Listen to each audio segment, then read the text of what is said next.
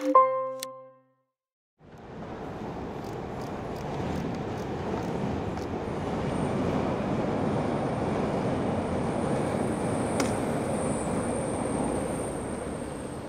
me, skateboarding was definitely like a savior, given the circumstances of me growing up.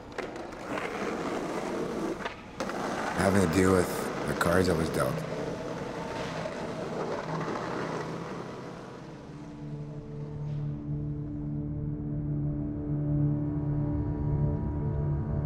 I'm from Muskocheese, Alberta, Samson Cree Nation. My mom's side dates back all the way to Chief Poundmaker. He was a man of peace. Like how we would look at Mahatma Gandhi was how they looked at Chief Poundmaker, with the utmost respect, holiest of the holies, you know? Knowing all this as a kid and growing up, it immediately just made me proud.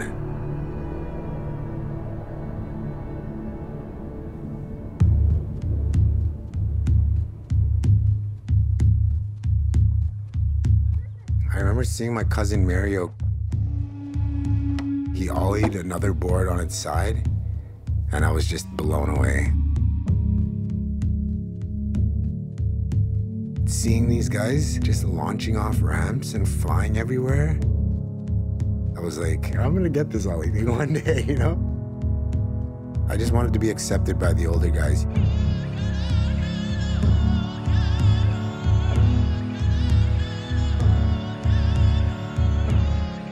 As I eventually became better at it, it was all I wanted to do.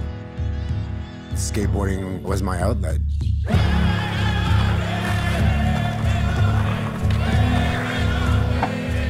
My dream was to become a professional skateboarder.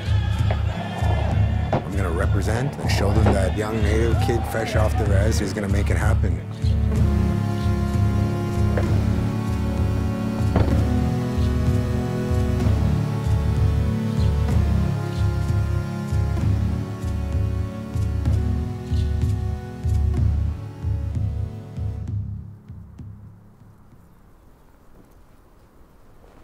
But my childhood wasn't the greatest. When I was 11 years old, I was taken off reserve and forced into residential school.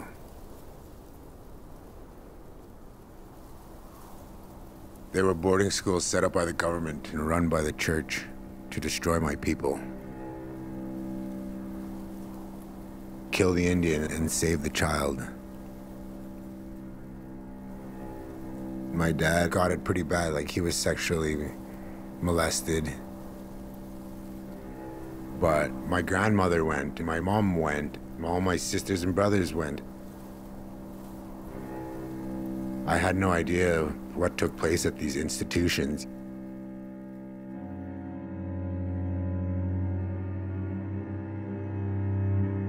I wasn't able to communicate with my parents. I got to see them like once or twice a year.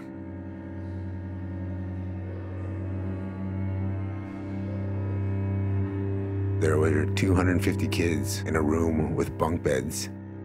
So you could hear kids crying, you could hear a lot of things at night.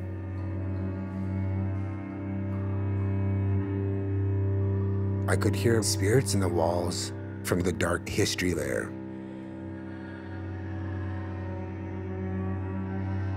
Who are you supposed to run to when you say, Mom, Dad, you know? Who's gonna come and protect you from these people? It definitely fucked me up. But the severity of what I've gone through is nothing compared to what my parents or my grandparents have gone through.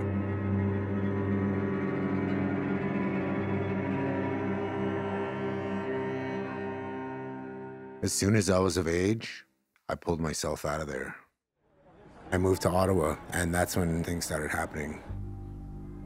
I started getting recognized and making friends fast. I got sponsored quickly. But people didn't know that I went to residential school. I just showed up and they were like, whoa, this guy's kind of rough. Like, this guy doesn't take no shit, and better watch yourself around him, you know? He's a fucking wild card. And I was. What the fuck are you staring at, you know? That was me, I was that kid. I was coming from a place where people tell you that you're no good, you ain't gonna amount of shit. But now people were like, whoa, do that trick again. Whoa, this guy's good. Give him free stuff. I was like, what? Free stuff? I like this. I'm gonna keep skating more.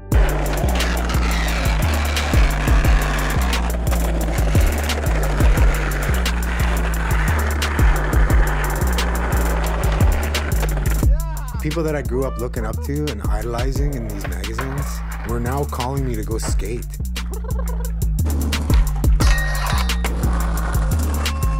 I didn't even know that skateboarding can evolve into this family worldwide. Oh, they were just so welcoming. And I knew that I had the potential of going pro eventually. But when the opportunity arose, I didn't think I deserved it. I just never thought I was professional enough.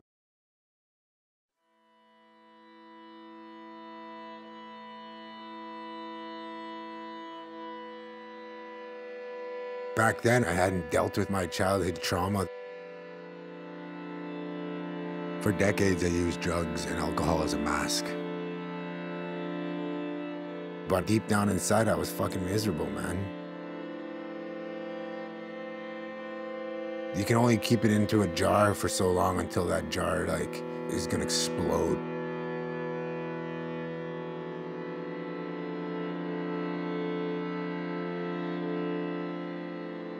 I made some mistakes over the years that eventually caught up with me.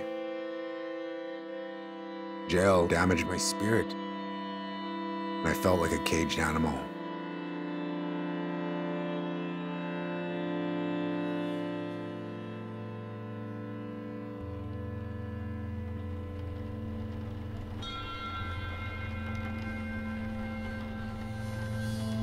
Coming out, I was even worse.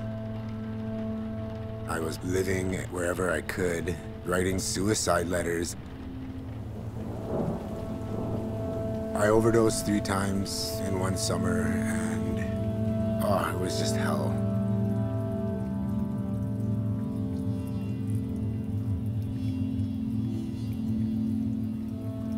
That's when I knew that I don't want to do this anymore.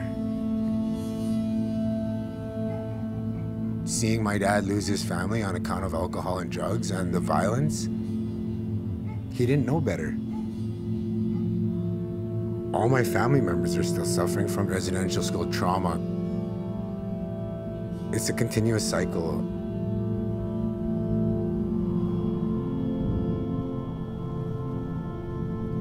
I realized I want freedom. And I don't want this intergenerational shit to be an excuse. So I had to assess all the issues that had been troubling me since I was a child. All my wounds, all my battles, and all the suffering, you know?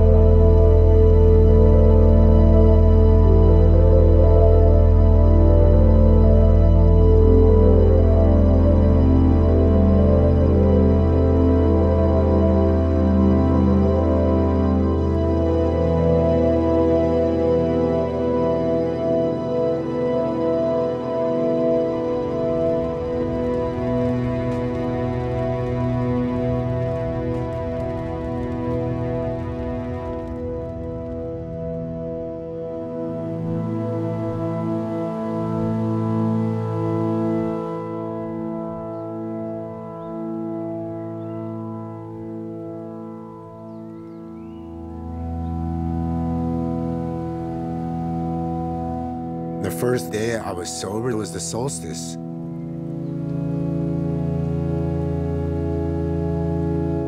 I went to a sweat lodge in Capilano Reserve and just prayed to take this next path.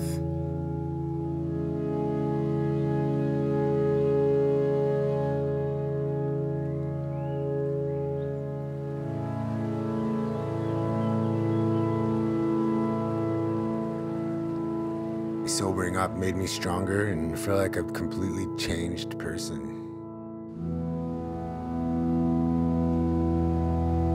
I took all that energy that I would put into partying and survival and just put it back into my skateboarding.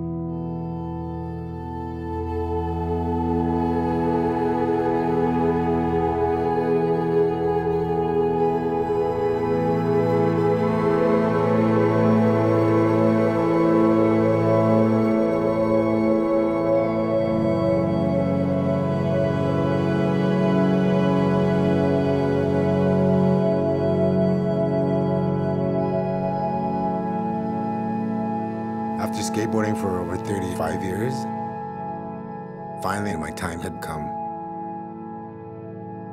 I turned professional. And I made my first pro model as a tribute to my grandfather, Chief Poundmaker.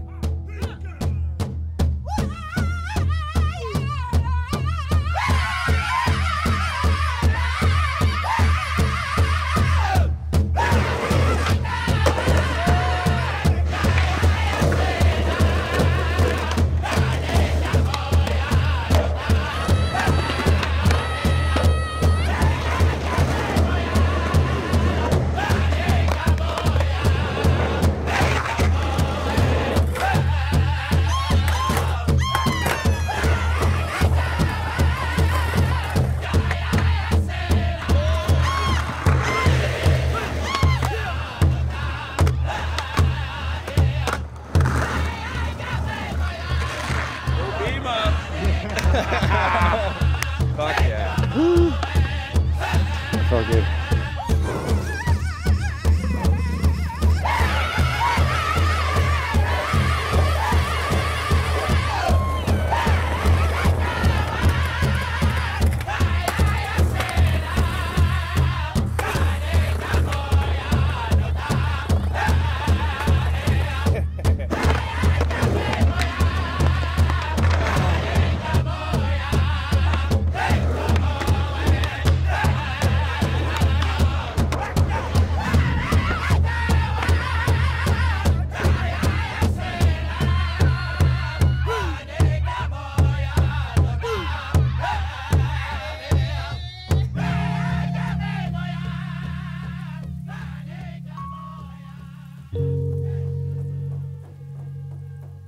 Having that childhood dream fulfilled for me, oh, it's just amazing. And now it's time to move on to the next chapter of my life. I'm 43 years old. I'm not trying to jump the mega ramp or go win an X Games or anything like that. Now I'm just getting started, you know? Joe's got his sleeves rolled up and he's in. Now in the position that I am in, I want to educate and be able to share. It's gotta be hard though, having only 2 people in your town that skate. Yeah, it is hard. Cool. For you. Put your bearings in there. Your front foot will kick dead ahead, you know? I want to get the point across to the kids that if I can make it happen, given the circumstances of how I was raised, then there's hope out there, man.